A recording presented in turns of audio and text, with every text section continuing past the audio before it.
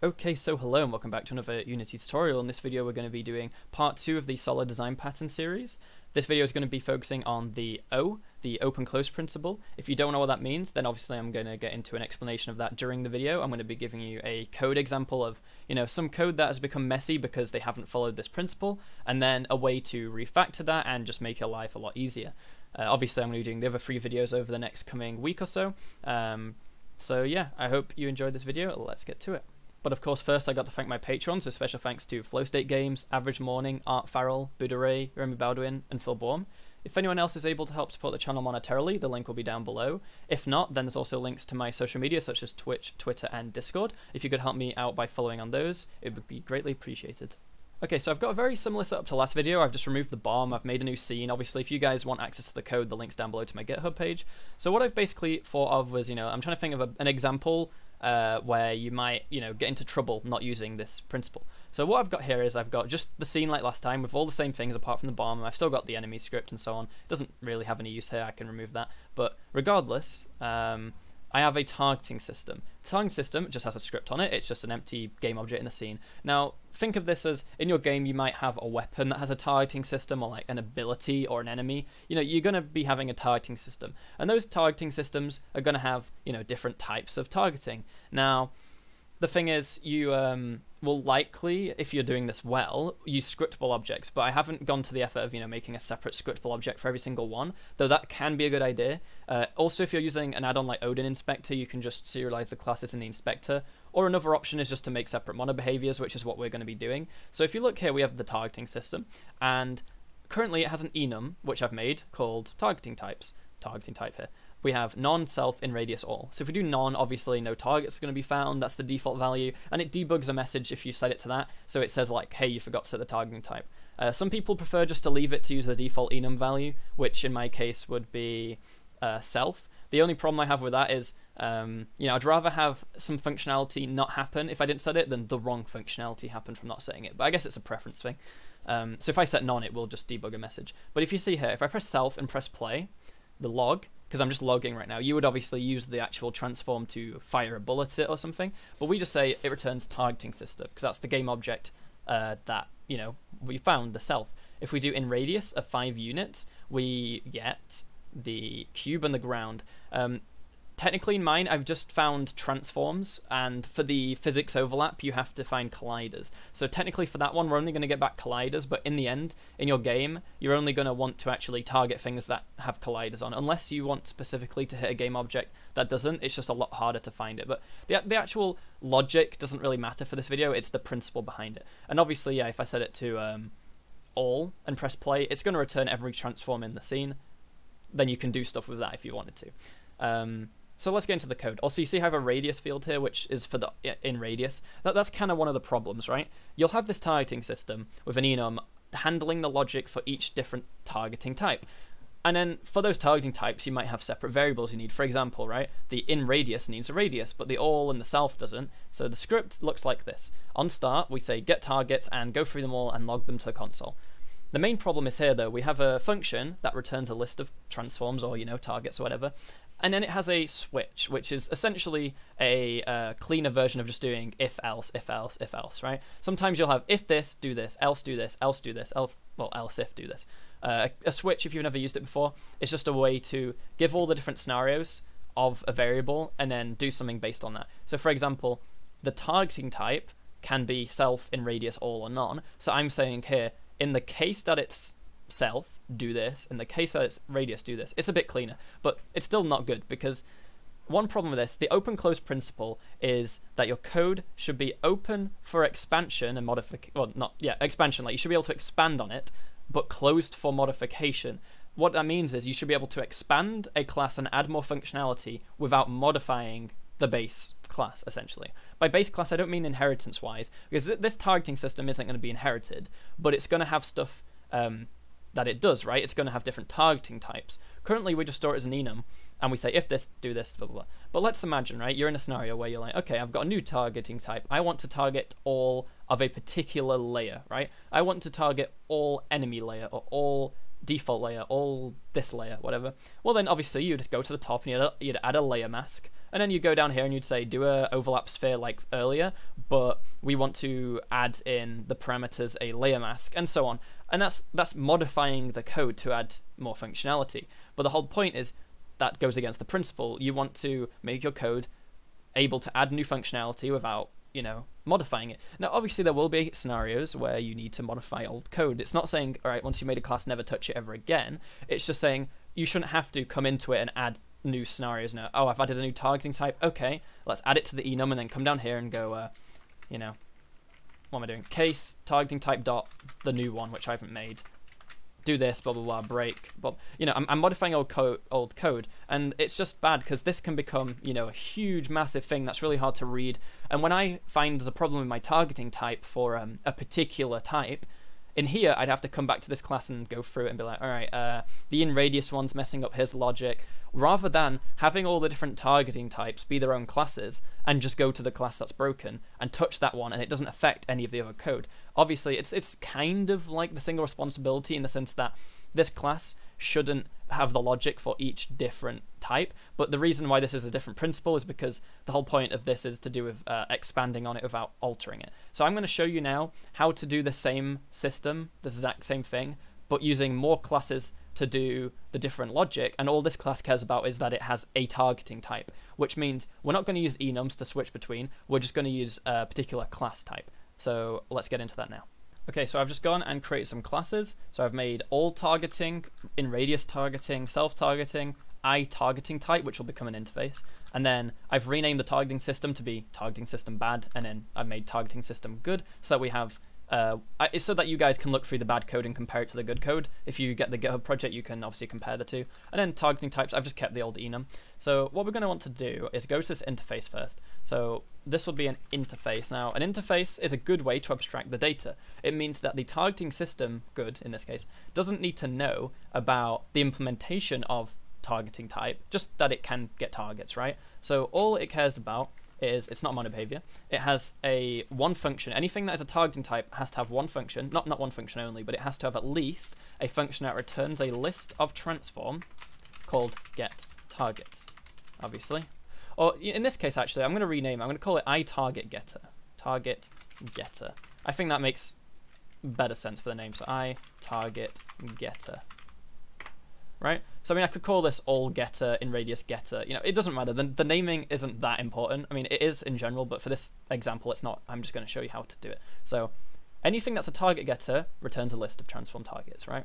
So now, without actually writing any of the logic in any of the getters, if we go to the good targeting system, we can then look at the bad one and just basically want to do it the same thing, right? So on start, we want to do this. We want to say get targets. But the get targets isn't from us, it's from a target getter on us. Let's just say on start. Okay, I've really messed this up by how I've started typing it now.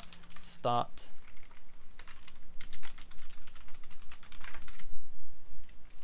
Private voice start. And we want to do this. There we go. Save the day. With an extra bracket. So currently we say get targets from the old function, but obviously we get targets from the target getter, not here. So we're going to say we want a target getter. Problem is we can't make it a serialized field because Unity doesn't serialize interfaces. Now, technically there is a way around that, which is by using scriptable objects. So we could go with that idea, but that would take too long, and it's essentially the way I'm doing it now, just by making the classes inherit from scriptable objects and creating scriptable object assets for everything. I'm saying for now we should just basically do serialized fields. Oh no, we should just have private. We want a private iTargetGetter target getter. All right. What that means is we can actually get it in start by using Unity's get component, right? So if we say the target getter is equal to get component iTargetGetter. So we're going to find an iTargetGetter on us, and then we're just going to basically say if the target getter's null, so if we forget to set it, if I can type, then we're going to return, right? We're just going to return if there's no target getter on us. And then if there is, then we can just say target getter dot get targets, because we made that function happen, right? And then for all the targets, debug log, right? that's just a simple implementation. But now, right, we've built the targeting system for all we care about, right? It does the same thing as the other one, but it's delegated the logic for getting targets to a target getter, and it doesn't know what it does, right? So if we now code the logic for the target getters, and then we decide one day, you know what, I want a new target getter. I don't have to come back and touch this class. This class is done. Obviously, if it needs to do more things, then we have to code it. But it will never, these two are separated now, right? The targeting types and the targeting system. So if we had like a gun that needed to get a targeting type, it would just say, I need a targeting type, and you just plug in the one you want, right? And then you don't have to edit this code or change an enum or whatever. So the iTargeting thing, we don't have to touch this really, either the target getter, unless we need it to do more stuff, in which case we do, but you know, at the moment we don't. So self-targeting, well, this is the mono behavior, yeah, but it's also an iTarget getter, which it's not happy because we don't yet have a function called getTargets that returns a list of transforms, though we do now. What do we want to do? We want to get some targets. So for self-targeting, we just want to return, well, we can just say return a new list of transforms where we have our self, so transform, like so. If you do syntax like this, it just means you're setting the first value in it to be your current transform, right?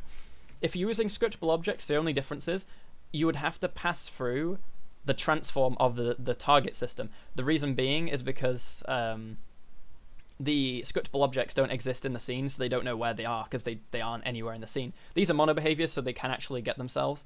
And because they're on the same object, for the sake of this demonstration, I'm just going to say pass in our transform, but strictly speaking, you should pass in the transform of the base targeting system. So I'm actually just going to say here transform, right? Meaning we're going to pass through the targeting system, which means self will actually have a transform, and we're going to use that instead, right? So what this actually does is it overwrites our transform with the transform we've been passed in. If we wanted to use our transform, we'd use this dot, but we're not. The target getter now needs to say, oh yeah, guys, you're also being passed through a transform, okay? So this one's happy now. If we give it a second, it's now happy. And just for demonstration purposes, just to show it works, this should be happy too. Actually, no, because I typoed. Now it'll be happy. We're going to go and show this one working. So let's just pretend this is our only targeting type, right? We've got our targeting system good now, and we've got self-target. Oh, see daisy. We've got self-targeting. We press play. It's going to use self-targeting. We get our self.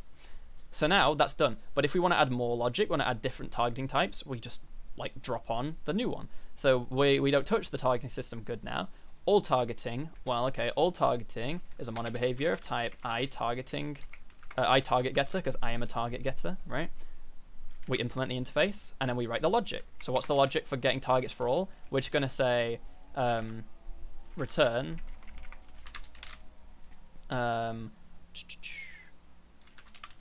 find objects of type transform dot to list. And then there you go, right? You've got your logic for the all targeting. So now, let that compile. We're like, all right, targeting system, we want to use an all targeting type now. Press play. We haven't touched the targeting system to add new logic to get new target types, right? And then finally, just to end the video off, we're going to do the in radius. Now, this is where it's useful, right? Because the in radius needs to know the radius. So we'll say radius, like so. We'll set it equal to 5 by default. And then we want to so we want to implement the interface, so iTarget getter. To be a target getter, we must do this. And now, how do we get our targets? Well, to save time, I'm just going to go back here and just copy and paste the logic, because I've already written it. I don't know what I'm doing there. Apparently, it doesn't want to format properly. Oh well, I'll just do it manually. Like so. I just did that to basically fit it on the screen. That's the only reason I did that. And then targets, well, we're going to need to say new, we'll say targets equals a new list of transform, targets.add, return targets, like so. yeah, if I had a bigger zoom or zoomed out more, I could just put that on one line to make it look neater, because it's just a one-liner. I'll just zoom out to there. You guys can read that. I'm sure you can. Okay, well there we go, and that's the in radius targeting type done. The logic's all written there. So I'm like, all right, actually we want to just get targets in a radius, and the radius is 5. We press play, and it should return the 2 objects that are in range, ground and cube. I hope you guys enjoyed this video. If it helped you, then feel free to let me know down below how it helped, and I hope you look forward to the next few videos in the series where we cover the Liskov substitution principle for the L in SOLID, then for the I it's interface segregation principle, and then for D dependency inversion principle. So I'll be doing a video on each of those different topics. Just keep in mind some of the topics overlap a tiny bit, so if you see me doing something in one of my videos that I've done in another one, like it won't be the same video, but if you see any overlap in stuff, then that's kind of a good thing in the sense that you know, all these things work together to make good code. It doesn't mean they're not the only design principles that exist, right? There's plenty, and they all exist for a reason. Doesn't mean you should use them all in every single scenario, right? You shouldn't like make your code more complicated for no reason. But you know, if you see a scenario in your code where you've got switches and tons of ifs like that, you know, if this, do this, and then you add more logic, you have to go back and add more ifs. That's definitely like a situation or a scenario that you should implement this. So yeah, I hope it helps you guys. Feel free to join the Discord server and, you know, ask for help, or, you know, show off what you've been doing, you know, just showcase your work. Social media links are all down below in case you want to check me out there, you know, go get the word out about me if you want to. But yeah, hope you enjoyed this video. I'll see you in the next one. Thanks for watching, and goodbye.